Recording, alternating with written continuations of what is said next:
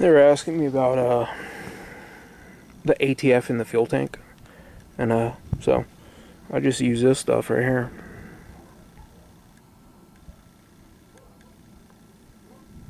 Well, this is what I was using for the sorry about the lighting. I got several vehicles where there is lighting. That's what you got right now. I'm not telling you you should do this. I'm not suggesting you should do it, but I said I did it, and I'm not lying. I did do it. I did it for a while. I just want to show you about how much I put. You want to make sure that you use clean fluid. Don't use used transmission fluid. Don't be putting all kinds of crap that you have never heard of in your vehicle.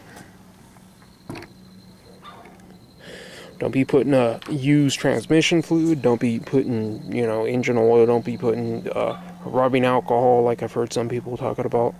Don't be putting, things you don't even know. I've heard this from several different people, and it's basically, if you think of it, it's basically the same as adding like a Lucas. This is derived from oil. That's what it's made from. So basically, I'm just showing you, this is my vehicle, and I never had a check engine light, never had any codes, never had anything. I'll show you how much I put.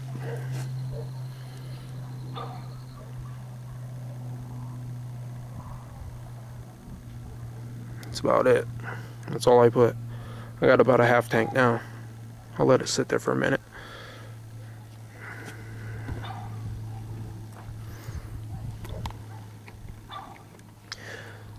I wouldn't be going putting the whole quart in there. I'm not advertising for this company. You could pretty much use any ATF, really. I use the full synthetic ATF. I use the house brand, AutoZone house brand, Valvoline, all kinds of different stuff. But I don't know if you got to see the spark plugs on the last video I made. But we'll run it like that. We'll continue running this stuff in there. And I'll let you know if I get a check engine light or anything. But I did this for years, like I said, on a modern vehicle, a newer vehicle. We'll see what happens.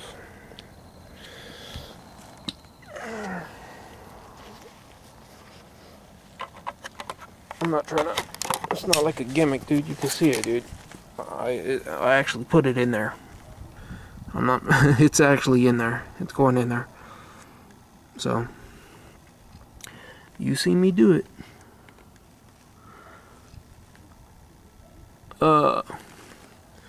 It's just a lubricant. It'll help to just gonna lubricate everything in the system. ATF, it doesn't have any acidity or anything. It's not gonna do any type of damage. Anyways, some of you are interested. I don't lie about the stuff that I say. You see me do it on my own vehicle. If there are problems, I'll be genuine, but I'll let you know. But I'm telling you for a fact, I did this for years. Anyways, thanks for watching my videos. Comment, rate, and subscribe.